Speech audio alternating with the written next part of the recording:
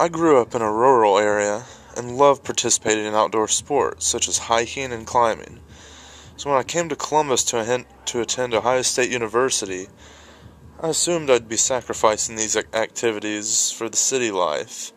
I had heard there was an indoor climbing wall around Columbus, but had no idea there were two right on campus. In a corner of the Jesse Owens South lies one of my favorite spots on campus. I'm here at Jesse Owens South at the bouldering wall, one of my favorite places to boulder. And yeah, I came on a good day when there were a couple climbers here, and yeah, I'm going to catch up and ask them a few questions. Alright, so how long have you been climbing? Since about spring quarter last year. Okay, cool. And do you ever outdoor climb, or do you just like get into indoor climbing on campus? Yeah, I just got into indoor climbing with my roommate. Haven't done any outdoor climbs yet, but I'd really like to. Okay.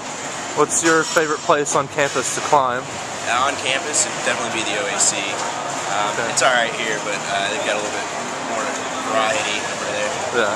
Have you been to the Metro Park downtown? I have, yeah.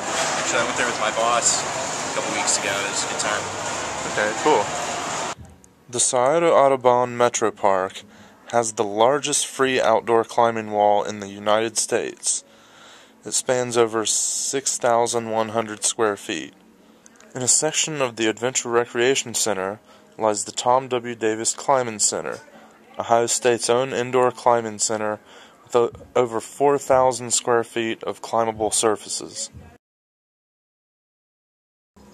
The Arc also offers the Outdoor Adventure Center that offers many adventure trips such as climbing, kayaking, canoeing, whitewater rafting, and many others. Check the schedules at the Outdoor Adventure Center or online at the Outdoor Adventure Center website under Adventure Trips. Now that you're aware of these great places, don't let the winter months keep you from participating in your favorite outdoor activities. Now you know, and knowing is half the battle.